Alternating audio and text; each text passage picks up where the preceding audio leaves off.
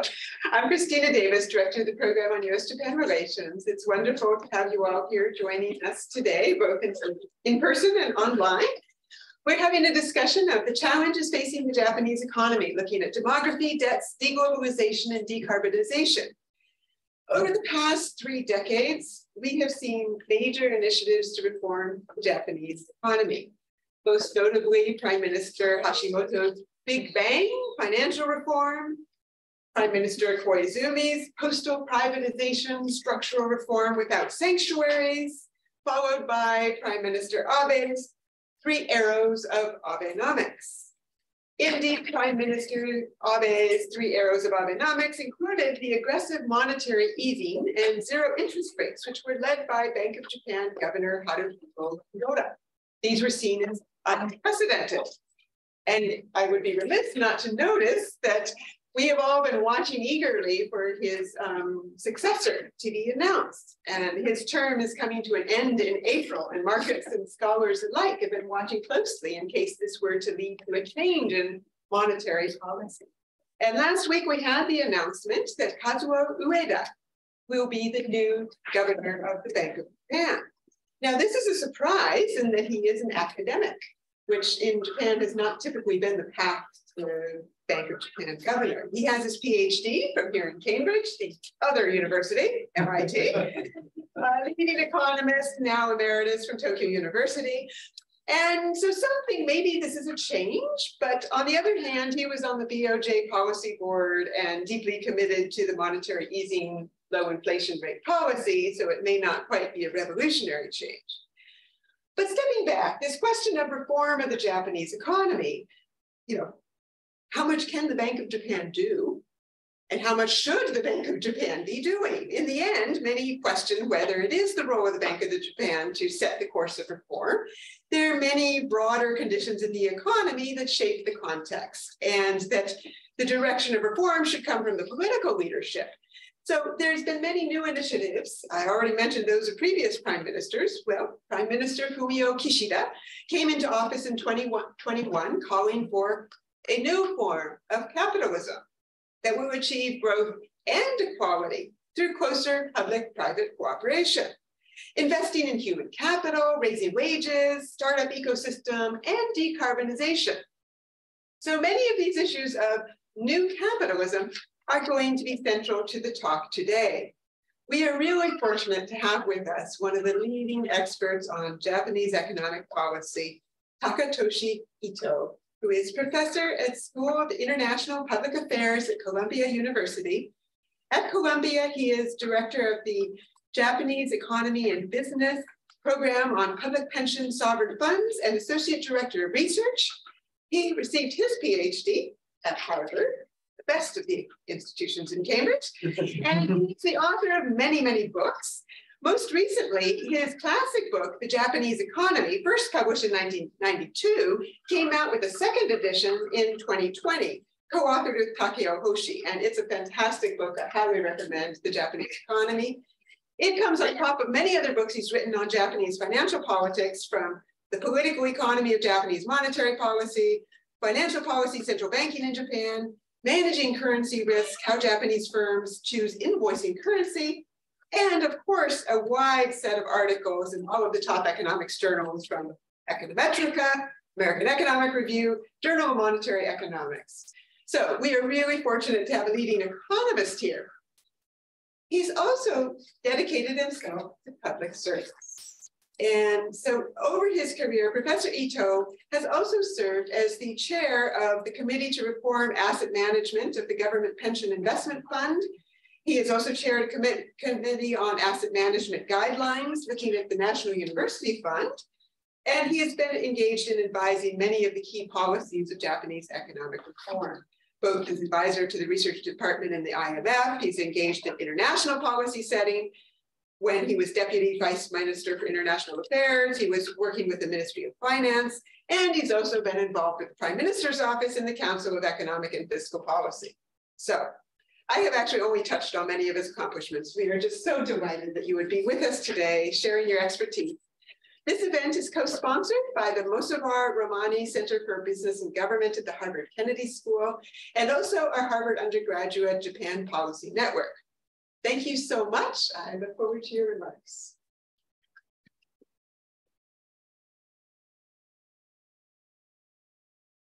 Thank you, Christina. It's a very kind introduction. I appreciate it. And as advertised, I'm going to talk about the challenges facing the Japanese economy and the 4 Ds. And those 4 Ds are the demographic change, debts, and the deglobalization and decoupling, and decarbonization. So let me briefly talk about what I'm going to speak about and some takeaways some people want to leave towards the end. So demographic change means that Japan is becoming an aging society and a lot more elderly compared to the younger generations. And this top-heavy demographic pyramid produces a lot of economic problems and political problems. And just to mention one, the pension system, pay-as-you-go pension system becomes unsustainable. And this puts an unfair burden on the younger generation. So younger generations are deprived of the resources and they cannot envision better future. And this contributes to the lower fertility rate, and that regenerates itself of the demographic change. Debts. So the as Christina mentions, recent histories of Japanese politics, and politicians do not want to raise taxes. So when the recession comes, the Japanese government issue government bonds. And when they try to go back to fiscal consolidation to regain the sustainability, next crisis comes. So Japanese banking crisis, global tech crisis, and global financial crisis, which originated in the United States, and most recently the COVID. So every crisis sort of ratcheted up the fiscal deficits, and that contributed to the mounting the debt to GDP ratio, which is now 250%, and much worse than any of the G7 or advanced countries. So many people think that a reckoning point may come sooner or later, and that is tied to this question on normalization of the monetary policy. And deglobalization and decoupling is putting the Japanese exporters in very difficult positions. And many people think that Japanese, well, not many, but some fear that Japanese exporters may have to choose US or China. And if that happens, then of course, Japanese exporters will choose. I think that the United States and the West, but that means losing the Chinese markets. And of course, you want to avoid that, but that's politics, and that is, I think, a risk scenario of the Japanese economy the next 10 years, I would say. The decarbonization has become very difficult for Japan because of the Fukushima accident, and almost all nuclear power plants have been shut down, and a few were restarted, but not in a massive scale. And the coal-fired plants are still have market share, the electricity generation share of about 30%, which is one of the worst among the G7 countries, and it has been very difficult for Japan to move toward decarbonization. And so, economists would, almost all economists would say carbon tax would be with a uniform tax rate would be the answer to make the decarbonization process most efficient, but that's politically very difficult. Okay, so that's the sort of takeaways of this for the problems and economist solution and political difficulties. All right.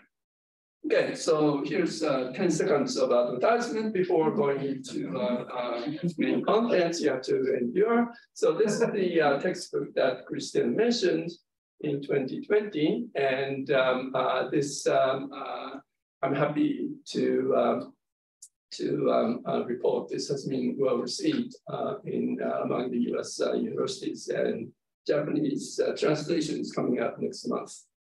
Chinese translation has been already done. All right, so going into details. All right, so demography is means this, right? So younger. So take the ratio between one elderly, defined 65 years old and older, and how many young people are there to sort of support this elderly person. And there were 9 young people in 1965, down to 2.4 by 2012. And right now, 2020, it's like 2 or slightly below 2 persons supporting one elderly. And by 2050, only 1.2 young people supporting the elderly. So pay as you go pension means that, I take $100 from working people.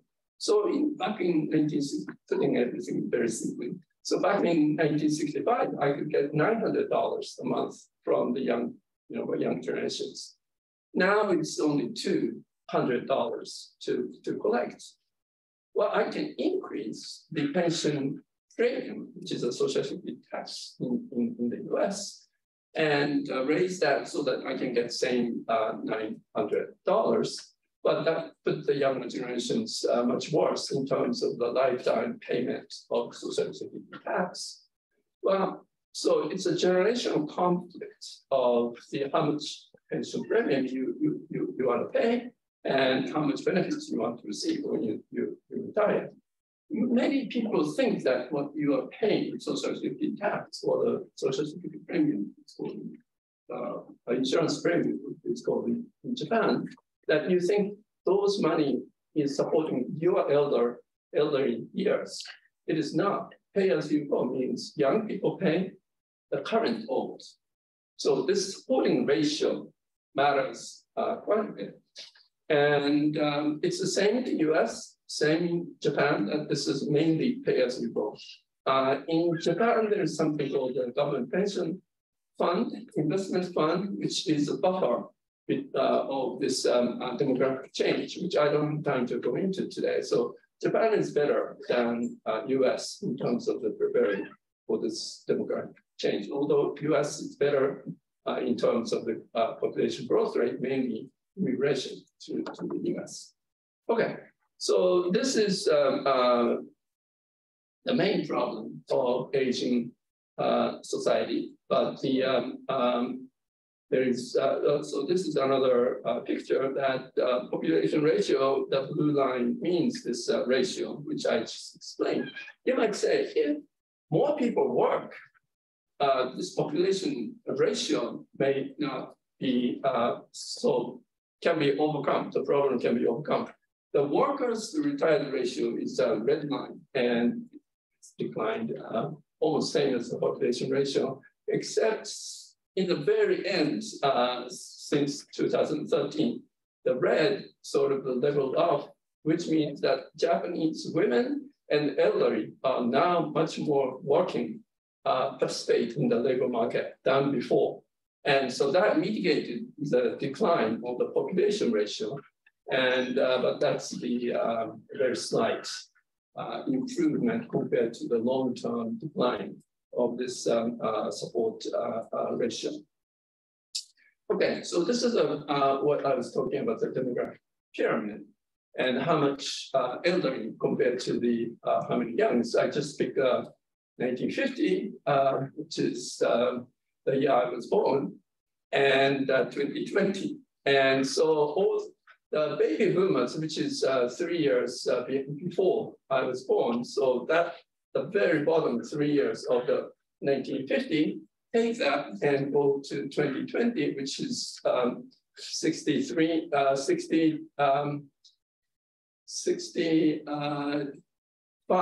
to 67, around that. So magnify that. Okay, so magnify that. This is 2020. So the baby boomers are just before 75 right now. So 73, 74, 75, that's the baby boomers. And now they are going to 75 and older. And 75 and older in Japan, they're called super elderly. And they require they have different medical the health insurance and supported heavier subsidy from the state, the government. So which means that they require more medical and health expenditures. And I'm not looking forward to become super elderly, but you become one, and then that is a burden on the government by more heavier subsidies, and again, the heavier burden on the young generation. So this is coming in a few years, and so Social Security expenditure will rise, sort of accelerates to rise in a few years. Okay, so this is well known, but the policies are not sufficient to counter that. So this sort of flow chart of how the things are going, that the low birth rate and longer life expectancy, which itself is a good thing, is causing this population ratio to become adverse to the younger generations, and the pension system becomes unsustainable, and low saving happens, and shrinking markets means that the firms would not invest in Japan. So Japanese firms investing in US, Europe, Asia, and so on, but not in Japan. And that is contribute to low growth and low innovation and worse jobs for younger generation. This is again additional burden on the younger generations. Okay, so this is a flowchart. This is how the savings have declined over the years, especially the government sector saving has declined, which means fiscal deficits. So going down means that domestic saving has declined. All right, so second problem, I have to hurry. So going fast, the debt problem. So this government tried to support those elderly, Social Security, and also those crisis spending. And fiscal deficit increased, and accumulated deficits are debts, and that has risen to the level of 250%, which is unprecedentedly high and much worse than US. We are talking about 100% of GDP debt, and there are a lot of worries in the Washington DC. But to 150%, that's a 2.5 times than US. Now, so stagnations required government to support the aggregate demand side. Luckily, inflation rate was low and interest rate was low, so burden on the government finance appeared to be low. And so they are printing bonds, and interest rate didn't rise. So there was no warning of the large debts till this year. And now the inflation rate today is like 4%, but much lower than US or UK. But still 4% is highest since 1980s and above 2% inflation target. So if the 4% persists, then sooner or later, or maybe sooner, that the Bank has to raise the interest rate, get the so-called normalization from the QQE, the quantitative easing. And that will maybe a reckoning point of the this debt problem. Okay. So if and when that happens, then government and BOJ have several options that the JGBs that BOJ stopped buying end of the QQE, and long-term interest rate has to rise, which is the end of the YCC, yield curve control, and short-term interest rate has to rise. That's the policy rate to rise. Okay, so that will be a huge burden on the government finance, and that will cause the sort of the instability in the government bond market and financial markets in general.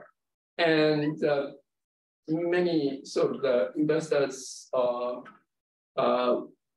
thinking about this scenario that I hear in New York, that foreign investors are thinking about this scenario, and still the probability is low that something radical, something very bad would happen. The probability is low, I would say, but something has to be done before this reckoning point comes. Okay, so there are some few charts from the textbook and updated. And so this is deficits. The dark bars are the new bond issues, which is the fiscal deficits. So it was jumped in after the Japanese banking crisis of 1987-8, and then again in the global financial crisis. And again, huge COVID crisis. So we are, they try to lower this new bond issues in the peacetime, but when crisis comes, it jumps up again. And it's very difficult for the government or the Ministry of Finance to control this fiscal deficits problem. And this is the debt of which I was talking about, close to 250%. And compared to the other G7 countries, which are the lines, that this is really, really high ratio. Okay. So, however, peculiar thing about due to this COVID and QQE, that the Bank of Japan has buying these government bonds, and about half is now owned by Bank of Japan. So government issue bonds, Bank of Japan buys them. What does it mean, right? Which is still in the same public sector. Some people think that is good because central bank finances government and there's interest rate low and no problem. Some people worry very much because central bank is financing fiscal deficits, and that is a no-no in the old economics textbook, and that leads to hyperinflation. And because government doesn't have any restraint and printing money, well, printing bonds bought by Bank of Japan means printing money, and that will have a very bad end of the story. We haven't seen the end of the story, right? So, but this, I'm pointing this out as a risk scenario that so the Bank of Japan and the government has now the interlocked problem of the high government debt and quantitatively easing.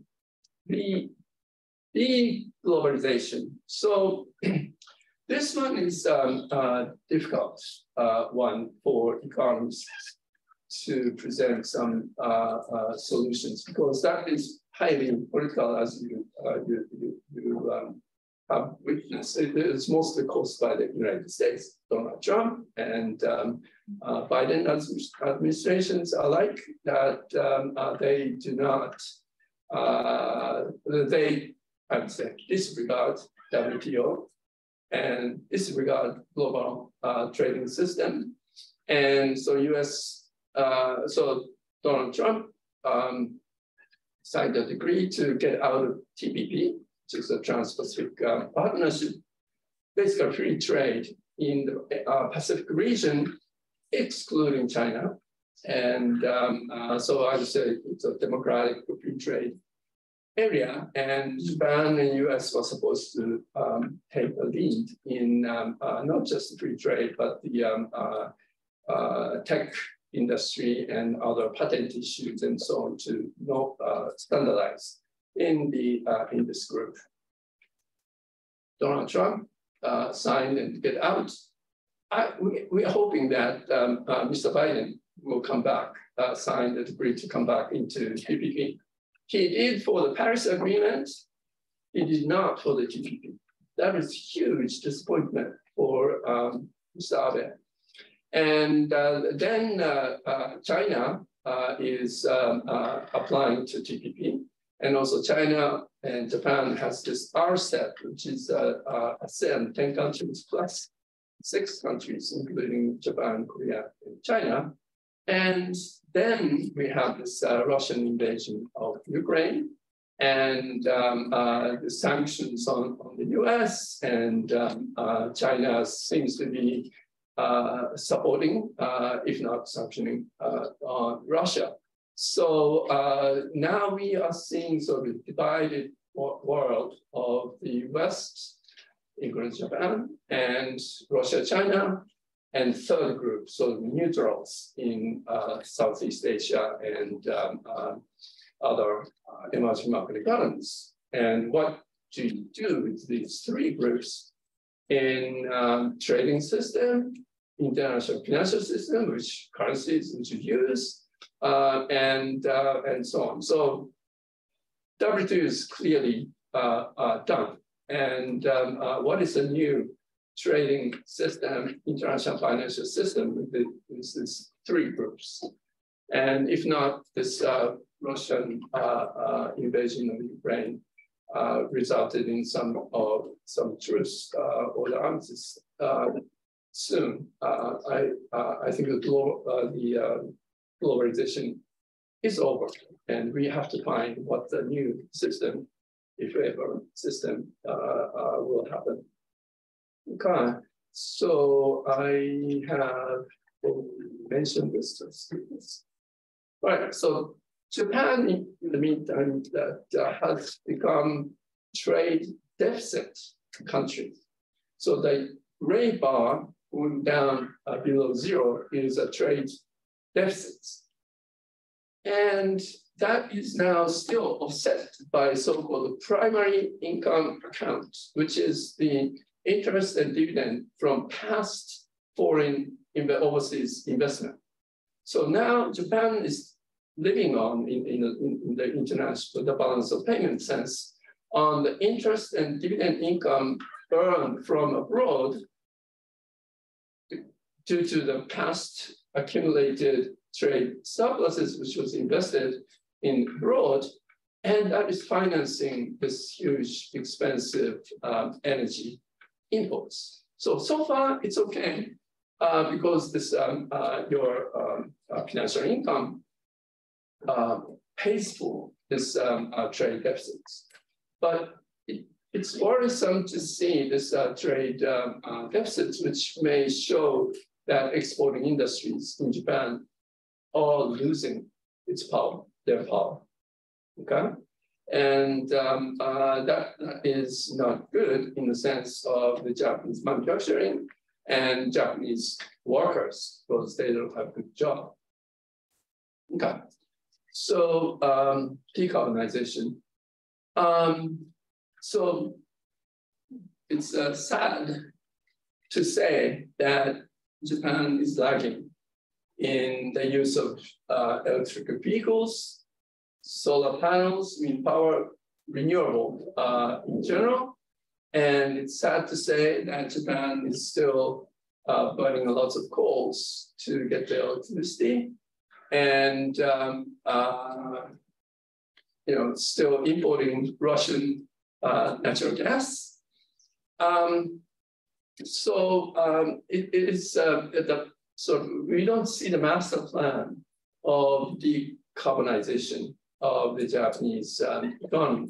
So what Prime Minister Kishida and his government decided was at least we can do more nuclear power in electricity generation. This is a U-turn from the past policy after the Fukushima incidents. And so at that time, in 2011, government was quick to say that, okay, we're going to abolish nuclear power plants gradually by setting the limit of operation to 40 years, and we will go full speed for renewables.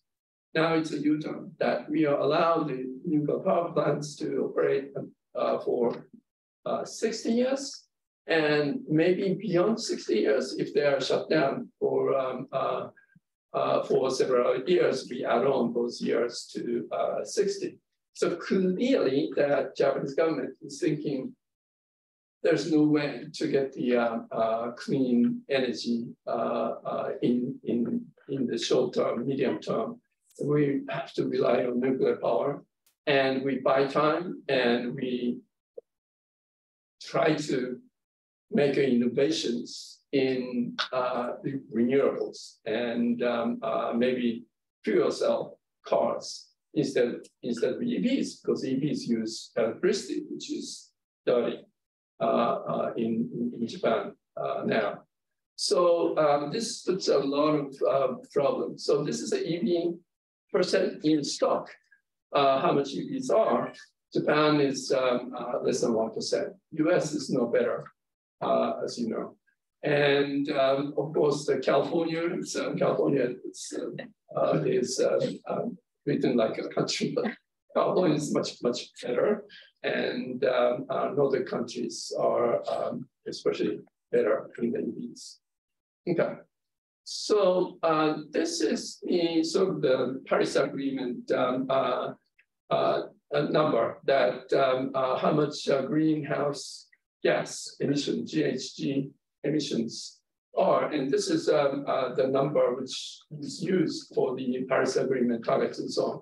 This looks not that bad after 2013, okay? So it was a sort of up and down until 2011 when this emission shot up because the Fukushima accident and nuclear shut down. They had to import a lot of natural gas to quickly generate electricity. Since then, since 2013, it has made a huge effort to bring down this GHG emissions. So despite what I've said in one slide before, that yes, Japan is making progress in this GHG emissions, but going forward, it will become more difficult to continue this downward trend. Okay, so this is what I was talking about. Yeah, this is the generation, and nuclear suddenly became from 30% to almost zero after 2011, and coal is still burning in Japan. Natural gas is still burning, and some green people criticize Japan as heavily on this point. Okay, so policies. Okay, policies in 5 minutes. Okay, so on the demography. So recently, Prime Minister Kishida announced that he wants to increase the subsidies to the family with young children, and basically double the amount of subsidies to cash subsidies, and also the tuition or free tuition for the high school students and so on. So those subsidies for young children, that's good. That ease the pains and cost of raising children. But economists think that these cash subsidies may not increase the fertility rate if that is the objective. And economists would say that shorter hours, remote working environment for both mothers and fathers would be very important, which is lacking in Japan. And also more availability of nursery and kindergarten. That is more important. And that is still restricted. There are a lot of restrictions to put the kids into nursery. I know this because my daughter and son are struggling to get the babies into nursery. And and also the better wage and salaries for young people, because they're very much underpaid for various reasons, which I don't have time to go into. So younger generations are really unfairly burdened from this demography and other things, and which is not rectified. Okay, so the debt. So could Kishida government turn this trend, unsustainable path around? Well, there are only several options to do that. Tax rate hike, new kind of tax like wealth tax, possibly, expenditure cut, or asset sales, or just pray for higher growth rates so that it will generate automatically increase tax revenues. That's only, that's the options. And economists would favor that raising the consumption tax rate, which is a value-added tax. So right now it's 10%. It was 5% before Abe took over. So during the almost 8 years in power, he raised the VAT twice. So many people think Prime Minister Abe, is a sort of the easy money, easy fiscal economic policy person. But no, he cared about this fiscal sustainability, and he raised twice about rates. And that is sort of postponing this recording point. And economists prefer this 10% should rise further.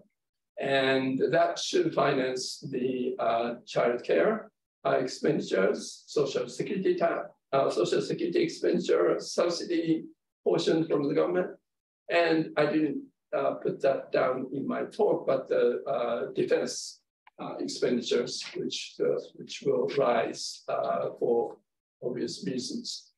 So VAT also mitigate this generational inequality, because rich elderly consume and pay consumption tax, right? If you put extra tax on the personal income tax, then that is burden on the working people and mostly younger generation. So raising the personal income tax rates for paying for this, nursery and kindergarten and defense and all other social security expenditures, that exacerbates this inequality of old and young. And the VAT is much more fair and fairer and more efficient way of taxing the rich people. So the younger generations shouldn't complain about VAT, but they do. So, and politicians, if they care about younger generation, politicians should favor raising VAT, but they don't have the guts to propose VAT hike. Okay, so deglobalization is very hard to come up with the good economic policy solution because it's mostly political. And now this economic security has become a really important topic, and the economic security minister position was created. So clearly that is very important. It is very difficult. So basically economists are very much at loss for thinking about how to counter this deglobalization, except maybe we have to have better education to get the economic security and also the higher output exports from Japan. Okay, lastly, so deglobalization. So yes, nuclear for medium term, probably okay, but renewables have to come in the end. And how to achieve that is the question. And the economists, almost all economists would favor carbon tax and uniform rates for across the industries.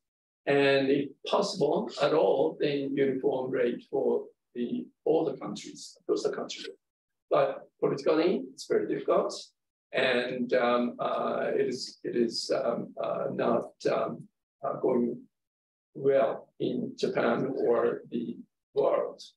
And so that's the situation. So thank you very much. And that is my, I don't know, more pessimistic assessment of where Japan is. Thank you very much. Thank you so much for addressing a whole range of the issues that confront the Japanese economy. Really impressive.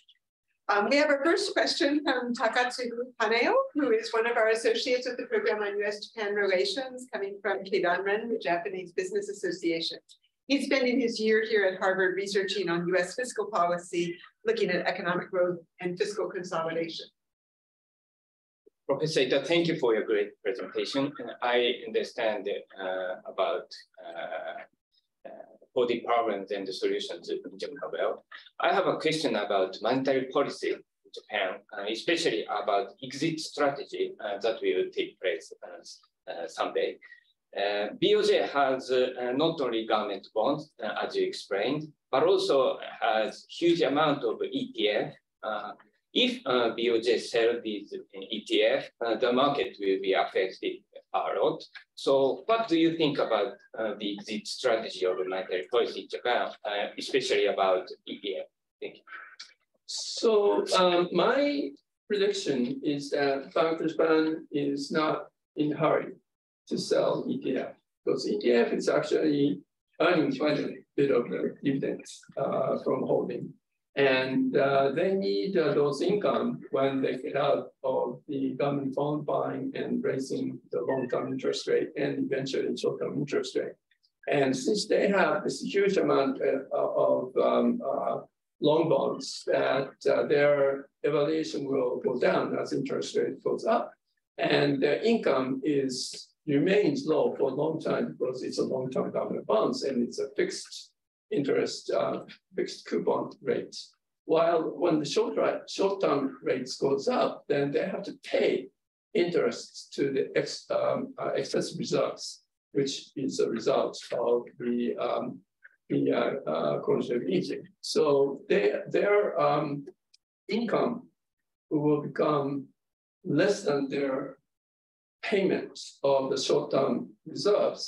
And that means a negative seigniorage or deficits of their accounts. So having this ETF dividend will be helpful for the BOJ, and there is no reason they have to sell in the hurry. Thank you. We have a question from Kristen Casey, professor at the University of Maine, who's joining us remotely. And picking up on, in your conclusion, you said that Japan needs higher value exports. And Kristen's question is, how do the balance of trade results change when you think about trade and value added figures? And more generally, Japan is strong in a lot of specialized high value added components. And is that going to be sufficient to help its long-term economic strength? Okay, so it depends on what is high value added. And more recently that this COVID and Japan failed to develop the vaccines. They couldn't, come up with the vaccines made in Japan vaccines. So they have been importing a lot of Pfizer and Moderna, and they're paying for it. The government pays for it, and it's like 2 trillion yen imports of the vaccines. So if they had had those innovations, actually the government stopped the science grant to those messenger RNA vaccine developer at the University of Tokyo before this all happened. So clearly science and technology education in Japan needs revamped and put more money into it. Another example is that Japan couldn't fly the new jet airliner. They suspended, they stopped, just announced that they stopped the regional jet project. So they continue to import those Boeings and Airbuses for the foreseeable future. So yes, Japan is strong in this semiconductor machine tools. So they export the machines which will be used in the making semiconductors in China and Taiwan, but they themselves cannot produce this semiconductors. So there are strengths in the machine tools, and also the carbon fiber, which is now used in Boeing and Airbuses. So it's kind of pluses and minuses. And if they could expand the areas of this pluses, that'd be good, and high value added would be good. But more recently that Japan, or the Japanese government tried to promote the Japanese food for the rest of the world.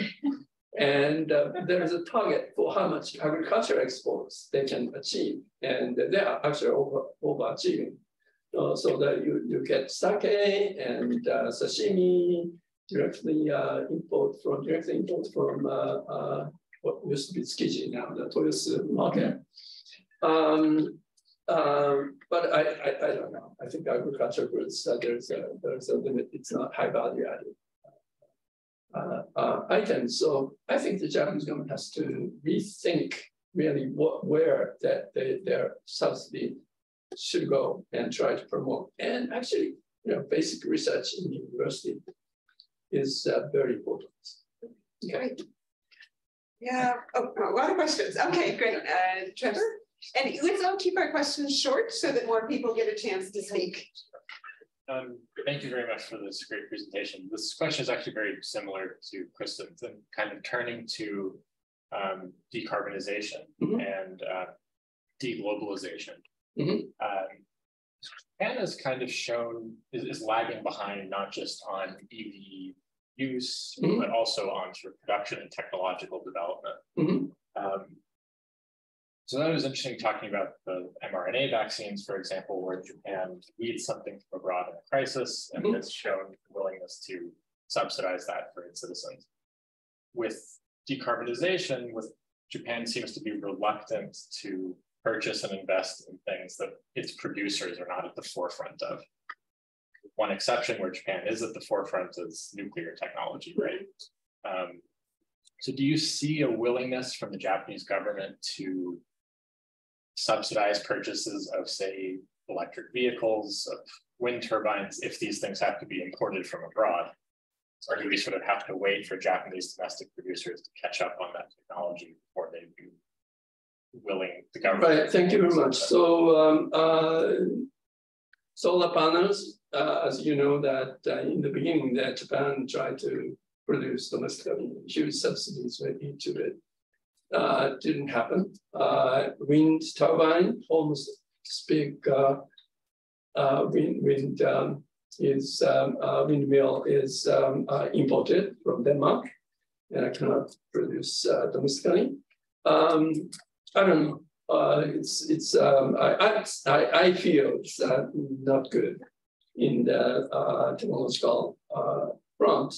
The production of steel requires a lot of emission, and Japanese try to develop the ammonia burning steel mill, and that is we have to wait to see. Toyota is often criticized that they're behind in this EV adoption, and some say they try to promote a fuel cell, hydrogen fuel cell. That's why they are reluctant to go to the plug-in EVs. So they may be bidding on the wrong technology, or they're hoping that new innovation would sort of leapfrog this decarbonization. But it's not. It doesn't look good, at least in the short run. Okay, and yeah, I should stop here.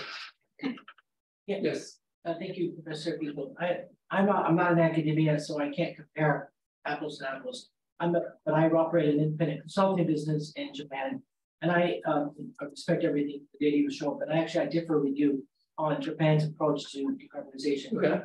Your actual curve, your reduction in greenhouse gas emissions, you've shown a sharp decrease in that, despite the fact that they're not giving up on coal as a source. Mm-hmm. So let me just a couple. This is a more evidential. Very short. Yeah. So the Japanese coal industry, electric production companies are relying on coal, and they're looking at all kinds of ways to capture the carbon, as well as diversify with biomass, which is they're making incremental progress with that. Two, the EVs are not the panacea if you don't have a renewable source of energy. Three, the feed-in tariffs of solar have been an incredible success in terms of getting penetration of solar into the market, with over 64 megawatts already close to being online.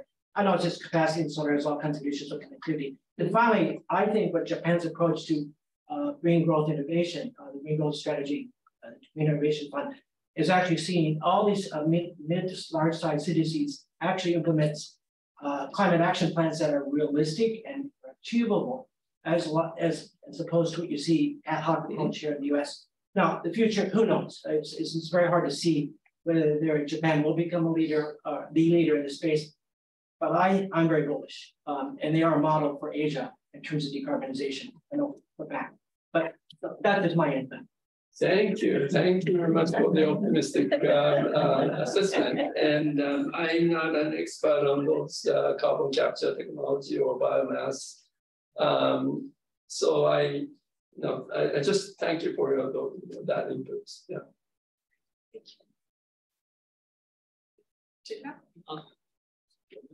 Sorry. Two questions. First is about TPP. Since Japan remains very consistent in including bring US again into the TPP, how do you differentiate the TPP with the newly launched Indo-Pacific Economic Framework for Japan? I mean, the second is that no, only one question each. Okay, thank you. Sorry. No, I think TPP is important in having US back, because some of the agreements with the rest of the CPTPP, which is 11 countries, remained. But some of the agreements are shelved because US is not in. So the emerging market economies, they were hesitant to adopt some of the technology standard and tech standards because, but they agree because US, they could get the US markets if they don't join the TPP. So without US, that TPP sort of standards, which beyond free trade, goods trade, is incomplete and will not have the full power of the agreement. So that's why Japan needs US back. Very short.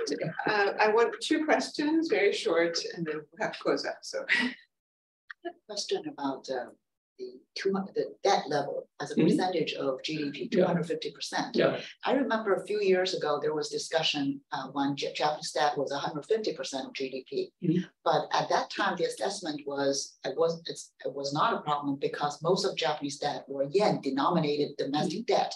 Therefore, as long as Japanese savings were high and the Bank of Japan can buy more, essentially monetize the debt, it's not a problem. Does that argument still hold at current level of debt? Current level, yes, but not in 10 years because domestic savings are declining as I showed you. So the more, so elderly people use their accumulated savings, so they dissave, right? And younger people who save for their lifetime saving number is shrinking. So as households in general, in total, savings rate is declining, saving amount is declining. And BOJ will stop buying those government bonds and the normalization. So 2 conditions you mentioned that they are fine will be not fine in 5-10 years. would extending the retirement age help? And what are the implications of digital currency for the yen? Our 2 online questions. But most important is our last question in the room from Matsuo-san. Yes. Okay. I have a question about your thought about the migrant policy. I think as you mentioned that the aging society. So even we had twice more kids, but it takes 20 years to have more population. So I think the immigration policy should be, how can I say, modified to some extent. And for me personally, dual passport would be one of the solutions. So what is your thoughts so far? If you could close up on raising the retirement age, migration issues, and the possibility of digital currency. Okay. So retirement age, extending retirement age is a good policy to help this the demography aging society question. However, that means that current younger generations have to work longer, paying more Social Security premium, and the benefit period becomes shorter compared to without reform. But it has to happen, and it's happening. And I think that will help in terms of the this unsustainability of the pension system.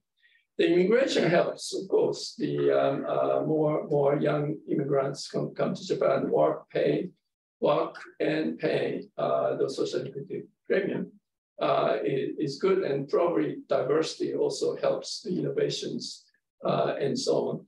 And also labor shortage in the low skill labor too.